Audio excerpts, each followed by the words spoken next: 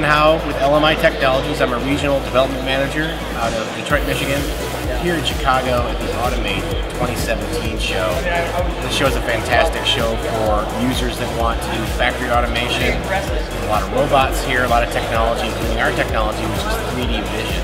And the show has been fantastic. We're on the third day now. There's been lots of traffic, lots of interesting questions from customers, and I think they're getting a lot of value. We certainly are, for sure. Very different types of applications in different industries, 3D scanning and automation. It's a fantastic show.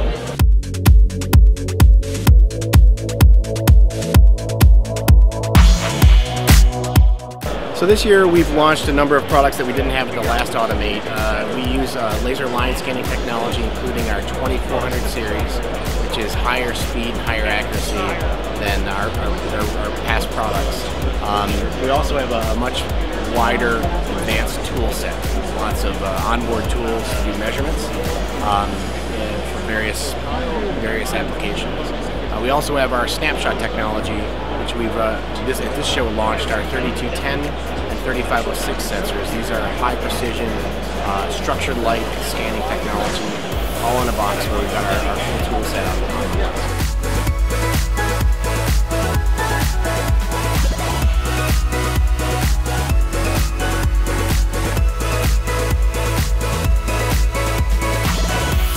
I'm Paul Von Drack with LMI Technologies. I'm the Central Region Territory Manager for the U.S.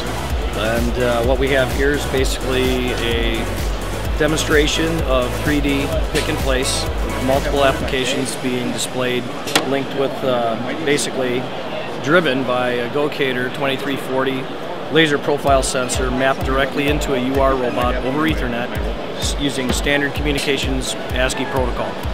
So there's nothing more here than basically the Gocator, its standard tool set, and the UR robot. The examples that we're showing are pick and place to stack and unstack, similar to a palletizing or depalletizing application. Random placement and picking off of a conveyor.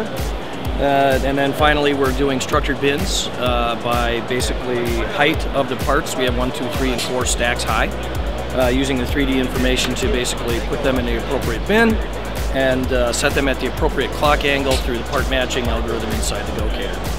So as far as tool-wise, we're using nothing more than 3 tools. So it's 2 bounding boxes and a height tool, and part matching enabled in the unit in order to perform all 3 functions. My name is Tony Crocker. I work for the Bluewrist Company, and I'm an applications engineer. Bluewrist sells a wide variety of products along the automation lines, and some of those products are robots like the Universal and the LMI Gocator. And the Gocator is very easy to work with. One of the nice things is that it's pre-calibrated at the factory, so you don't have to convert from pixels to some measurement units. Those units are already there. So when integrating with the robot, you actually have less steps to integrate the Gocator than you would maybe a traditional camera. So that's very nice.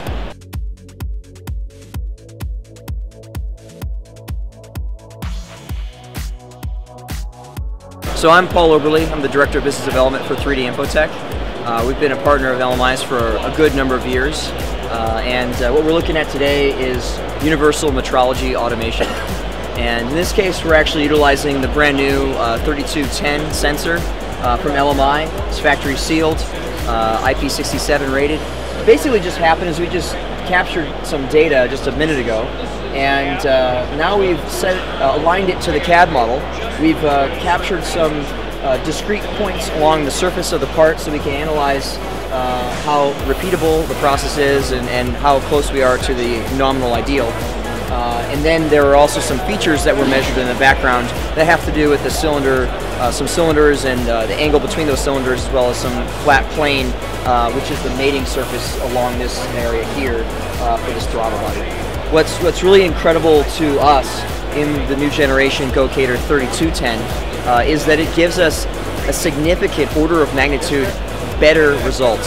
Just instantaneously we're able to, in a second you'll see the alignment of the data, the the position of the scanner is recorded, so we have the inverse kinematic chain recorded at every point in time. But as you can see, in about 1 second, we've aligned and best fit the data together. And the only reason why that's possible, that it can be so quick, is the fact that the data that's captured from the 3210 is so much more refined and precise. So it's actually improved our cycle time by a significant margin. My name's Ira Greenberg. I'm a business development manager with Bluewrist Inc, and we work with channel partners for distribution and system integration throughout the United States. Bluewrist and LMI have been working together over the last 10 years to deliver cutting-edge systems to the automotive industry. So using the Gocator allows us to basically run inline 100% inspection of manufactured parts. Our software comes complete with trending capabilities to monitor the process in line during production, so there's no need now for random sampling of CMM parts. We can move this system in line, 100% part inspection using the wonderful technologies that the Gocator has to offer, paired with our Comic Stream software, allowing us to connect various devices together. So we have interfaces to various robots to allow them to read the data from the LMI sensor, transfer that through to our Scan Extreme software for analysis and processing. Yeah, so here we have the new Fanuc CR7 collaborative robot with an LMI Gocator 2340 laser profiler mounted to it. We're using the robot as motion to drive the sensor to acquire our point cloud.